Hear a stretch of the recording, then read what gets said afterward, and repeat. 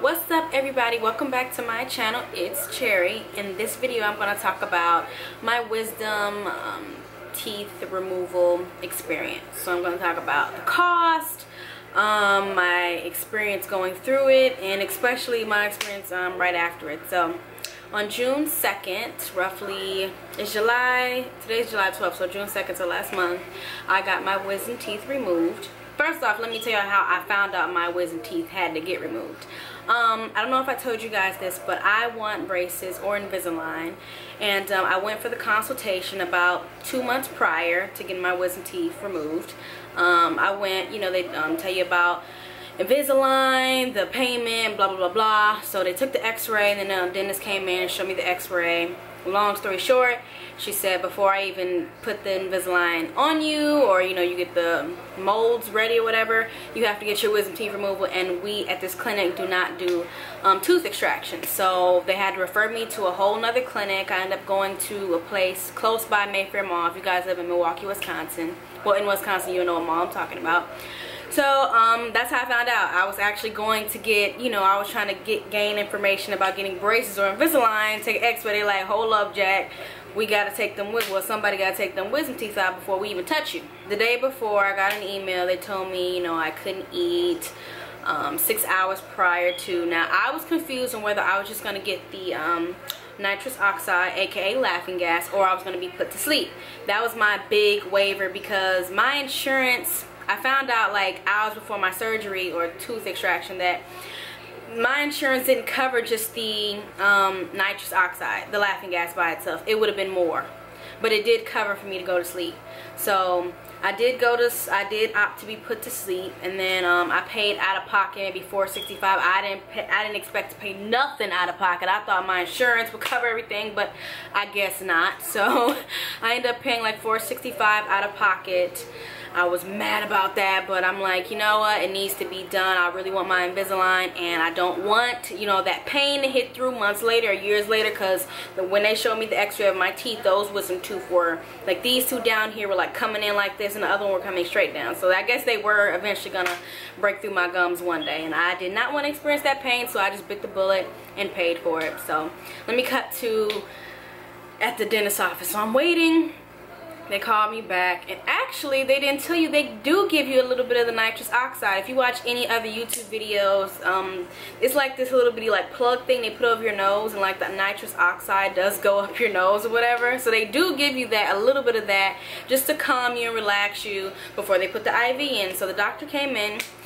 I was a little, you know what was so weird about that? The nitrous oxide, aka the laughing gas, it didn't make me laugh.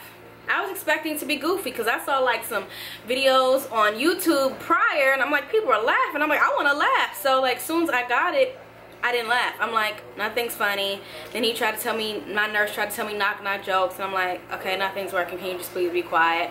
So the doctor came in. Of course, they put the IV in. Not an easy process. They couldn't find a vein on me. You know, I'm 5'2", 140 pounds.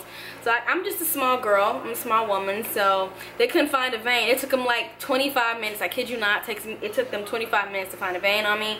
And when they finally did, they ended up going through my wrist. Wonderful. Not through the forearm. He even said, can you take off your shoes? I'm like, oh, y'all trying to stick an IV through my feet? This ain't right.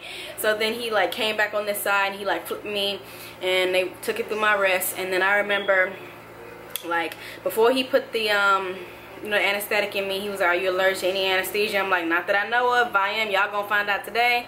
And then like, soon as he put it in, I remember them strapping me down. They strapped me down, and then I remember them putting something in my mouth to hold my mouth open, and they put the oxygen over my face, and then like seconds later I was like out, sleep, nothing.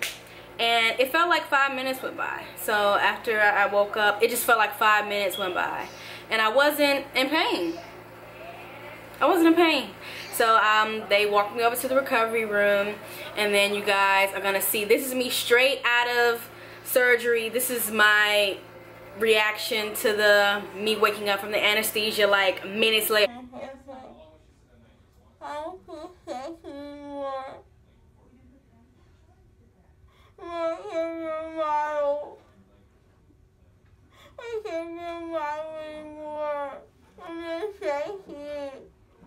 But why Why are you crying?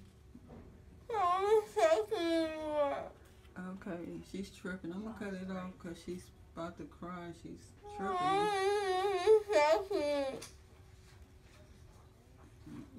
You're tripping.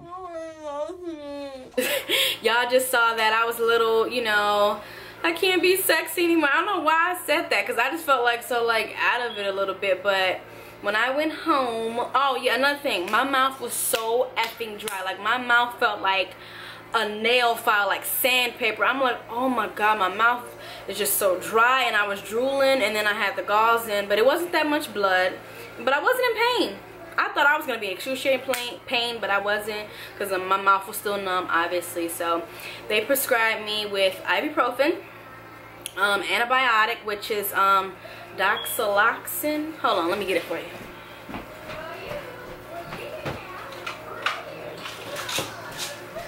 Okay, so my dentist wrote me a prescription for antibiotic, which I never finished. Well, I'm going to tell you why in a minute. He wrote me a prescription. Oh, damn, you can't see. This is the antibiotic he gave me. And then he also gave me, like, I can't even pronounce this shit. I think this is supposed to be, like, my pain medicine. Yeah, I never finished it. And then it's supposed to be, like, a bootleg version of Vicodin. I never finished it. I'm going to tell you why in a second. But when I first got home, I felt normal. My mouth just felt, I was more uncomfortable than in pain. It was just really uncomfortable. Like, you can't move. Your mouth is just, like... And then as soon as I got home, that's when the swelling started. Like, I was drooling, and you can actually choke on your own spit, so I couldn't lay back flat. I had to like take a nap or go to sleep kind of sitting upright a little bit. And I would say if you're going to get your wisdom teeth removed, the days after, you are going to be swollen. I'm going to show you videos of me swollen for like 5 days straight. The annoying thing, besides that you look like you got your ass beat, you drool a lot, and you're not going to eat. So, that's another thing. You're not going to eat. And you're going to lose weight. I lost 5 pounds. Hey. Didn't mean to, but I couldn't eat. And another problem with me being on this antibiotic and, I guess painkillers, one of these medicines caused me to be constipated. So, that is the reason why I did not finish the antibiotic. This is the antibiotic, and it's sitting right here. I didn't finish it. I didn't. I'm like, I don't know what, and I couldn't tell which one because I was taking them at the exact same time. The same day. I can tell which one was. So like after day 5, I just took ibuprofen. I said F these pain pills and F this antibiotic. Lord, please, I hope I don't get no infection or I don't get a dry socket. That's something I was fearing because I kept sucking. Okay, pause. But like I kept like you can't drink through a straw, none of that. So here are the videos leading up. I did like a post, like day by day. I did how I was feeling the very next day, and then up until like day 4. What was most annoying about that is just like your face is swollen. I remember looking in the mirror and not feeling like myself. I think I said it like every day, like I look like a whole nother person. So here are the videos of my face looking jacked up. Hi everybody, good morning. It's the day after my wisdom teeth removal.